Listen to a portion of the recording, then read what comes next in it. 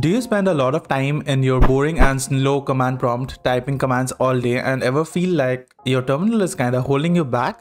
Well, in this video, I'm going to show exactly how you can up your terminal game by setting up zsh with some crucial configurations which would transform your shell from something like this to something like this. So watch till the very end. Hey guys, welcome back to another video. For those of you who are new here, my name is Shivalik, and in this channel, my work is to teach you tech concepts which would make you a better developer. In this video, we are going to learn exactly how zsh can be configured to make it even more faster and more pleasant for the eyes. So without further ado, let's jump right back into it. Well, before we get started, if you're someone who is on a Mac OS computer, I would suggest you to get your hands on this terminal replacement called Item 2, which is way more customizable than the default terminal and also gives you a lot of new features like growl notifications right at your terminal. So once you install Item 2 and open it, it's gonna look something like this. If you are on a Mac computer, you already have zsh pre-installed. If you are not on a Mac computer, you can go ahead and install zsh and come back to your terminal. So once you have your terminal up and running with zsh shell, you can quickly double check if your shell is running by typing chsh, which is a short form for change shell, and here you can see it says the shell is bin/zsh. So the first thing we are going to set up is a package manager called omyzsh. Let's quickly go and install this. So after we installed our package manager in the last step, next what we are going to do is go and install a theme. So when it comes to theme, the first thing which comes to a lot of people's mind, including mine, is okay, it's gonna make my terminal slow.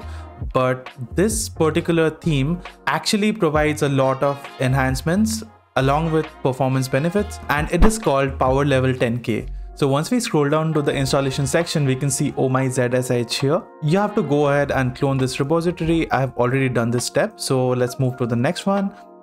After you have done this step, you have to go to your zsh-rc. So once we open our zsh-rc, you see we have already added this line. Let's save, go back to our editor and restart it. So now you can see we already have a nice looking editor experience.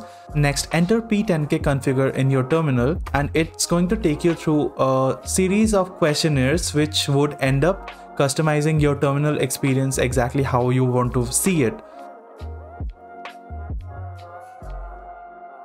Once you're done configuring, your shell would look something like this.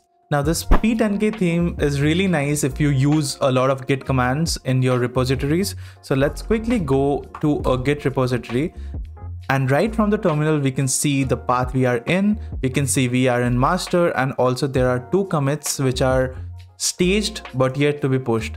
So right off the bat we can see like a lot of really interesting information from the terminal with this p10k theme. So now let's move on and talk about plugins. If you have never used a plugin in your terminal before, they are exactly like browser extensions but for your terminal. So just like browser extensions, if you end up adding a lot of plugins, you might end up slowing your terminal experience, because every time you open a new shell, it has to run a lot of scripts. So my suggestion would be to keep it simple and only install the most crucial ones that you absolutely cannot live without. So when it comes to my plugin recommendations, I have top 3 suggestions for you which you absolutely cannot miss. The first one being zsh-autosuggest. This plugin gives you a Google-like auto-completion whenever you start typing your command from your own history.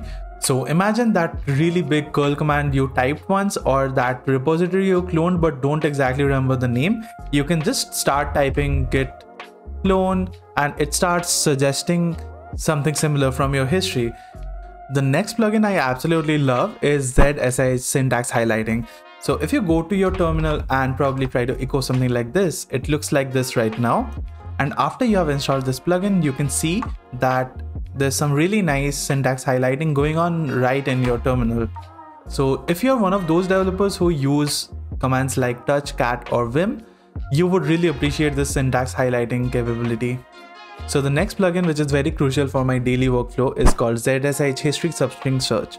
What this plugin lets you do is type a little portion of any command you might have typed earlier and then you can use your keyboard up and down keys to go through all the new commands or commands from your history which matches that pattern. So for example, if I go here and type, let's say ji, and if I press the button down, it would show me all the commands which matches that pattern.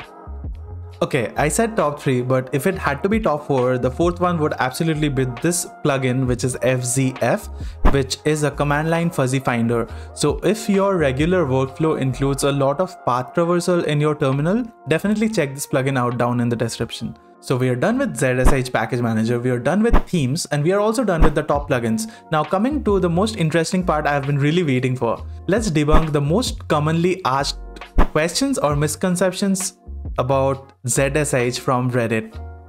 Zsh is just a fancy version of bash. Well, while zsh and bash both are Unix terminals, zsh has a lot of add-ons which are not present in bash. For example, powerful tab completion, advanced prompt customizations, and better globbing are differentiators which set zsh apart. Zsh is hard to learn. Well, while zsh has a lot of advanced configuration options, it's definitely not harder to learn compared to bash or other terminals. Zsh is not compatible with bash scripts.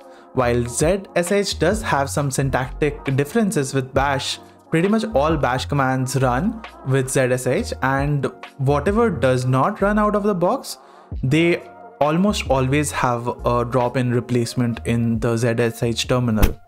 Hey guys, thanks a lot for watching till the very end. If you liked this video, hit the thumbs up, subscribe to this channel for more videos like this. And if you're setting your terminal for the first time, you might also be interested in this other video of mine which shows you how to configure your VS Code editor for the first time.